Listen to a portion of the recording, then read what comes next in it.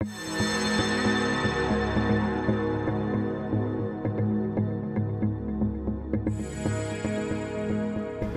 Transit brings the power of the cloud to Cubase users the world over.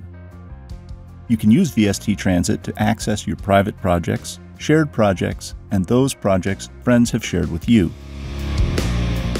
To get started, drop down the new VST Cloud menu and select VST Transit. The first step is to log into VST Transit. If you already have a My Steinberg account, you can use those credentials to log in. If not, click here to set up an account. Please make sure that you've registered your Cubase license and USB e-licenser at My Steinberg. This is necessary because the VST Transit server checks for a valid license in the associated My Steinberg account. And of course, you have the option to save your login credentials.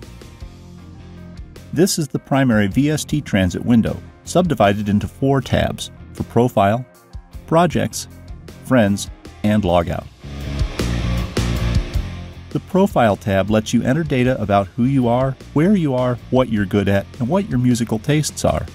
You can list languages, other skills, instruments that you play, even genres that you enjoy, and the band or company with whom you're affiliated. There's also an About Me field for additional information you wish others to see when they explore your profile. And at the bottom is a very cool feature, the Audio Reference Area. This lets you upload a 30-second audio file of your music to help others get to know your musical style. In order to share your profile information with others, you need to enable this box. Your account information is summarized on the right side of the page. And if you decide to upgrade to a premium account, which affords more storage and more traffic, you can enter the license code here.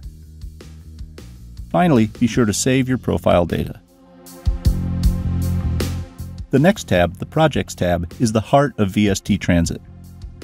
The Create Project button allows you to upload your current project to the VST Cloud. You have to save your project locally first, and only your media data is uploaded. The initial release of VST Transit allows you to store media data. But of course, this technology is being constantly updated, and the latest version of VST Transit will be installed automatically. The next 3 color-coded buttons allow you to show or hide your private projects, shared projects, and projects shared with you by friends, which we'll get to in just a moment. This same color coding is also shown down the left-hand margin to help you differentiate different types of projects at a glance. For every project, you'll see the name, owner, status called state, size, and friends with whom the project has been shared. Then along the bottom are controls which allow you to delete, download, sync, and open any given project, as well as the last button which lets you invite friends to join your project. Finally, the Friends tab gives you the tools to reach out and connect with other Cubase users with whom you wish to collaborate. The Find User button allows you to search the VST Cloud. You can search on any of the profile attributes such as language, location, or genre. To invite them to collaborate, click Invite Friend, and then enter a brief message. And if things don't work out, you can also unfriend them right here. When another VST Transit user sends you an invite, you can use the Accept Invitation button to respond. There's also an inbox and an outbox. The inbox helps you manage incoming invitations, and the outbox summarizes invitation messages that you've sent. And there's an information pane which summarizes data about the selected friend. To invite a friend to your project, open the Projects tab, select the project that you want to share, and if the project is not yet open and active, click Open Project to open and activate it. You have the option to click the triangle icon and show all of the tracks, and then deactivate any tracks that you wish to be invisible.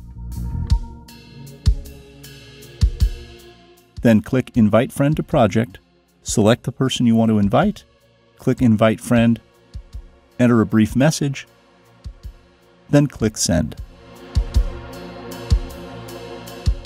When you record a track in a shared project, you are the owner of this track. This means that only you are able to edit or delete that track. Tracks that are owned by individual project members are indicated by a lock icon. However, you can duplicate a locked track and edit the duplicated track, and you are the owner of the duplicate. The Projects tab also gives you the option to synchronize your local version with the VST Cloud version. An up arrow indicates that you have edited the project and your edits are not yet synchronized with the VST Cloud. A down arrow means that your version is not up to date. You can synchronize to receive the latest version of the project. To synchronize a project with the VST Cloud, you first have to open it and the project has to be active.